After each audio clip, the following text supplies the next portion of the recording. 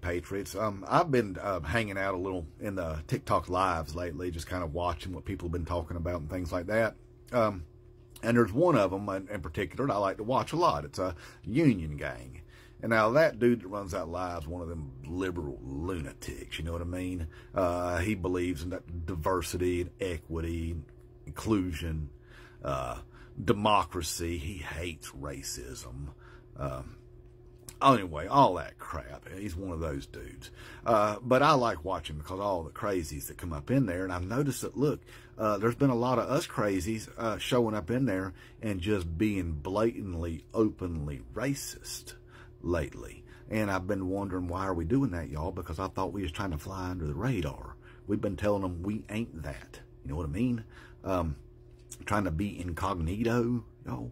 And I got to thinking about it, and I was like, I think I know what's going on.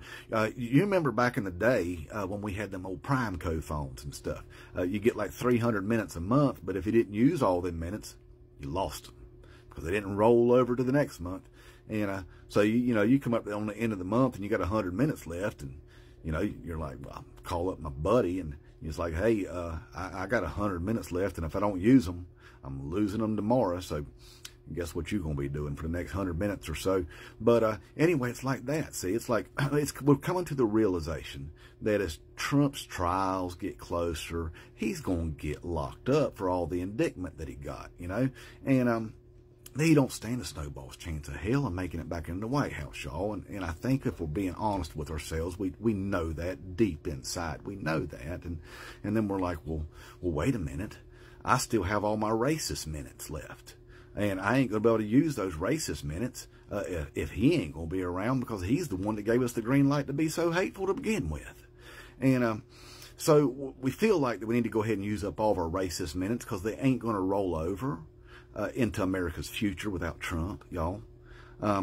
So anyway, I think that's what's happening, y'all. We should be real careful about how we use those minutes. You know what I mean?